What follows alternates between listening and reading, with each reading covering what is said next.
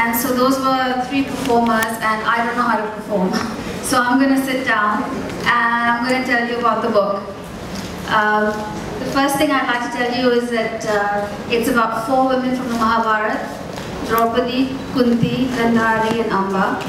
And the Mahabharata ended thousands of years ago, and now they've been sitting in heaven for thousands of years, and they're bored out of their minds.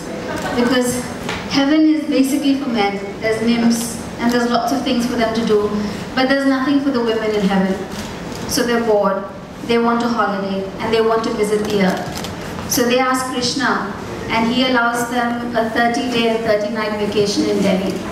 And so the story is about them coming down to Delhi and having the adventure of not 1 but 2 lifetimes, and sort of a second coming of age. It's a lot of fun, it's a lot of laughs, and it's got a good message.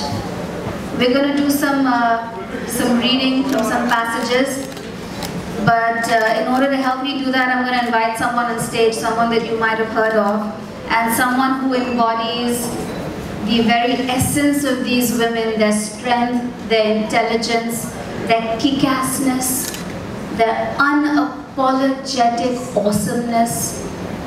Award-winning actress of award-winning films, Richa Chadda, everybody.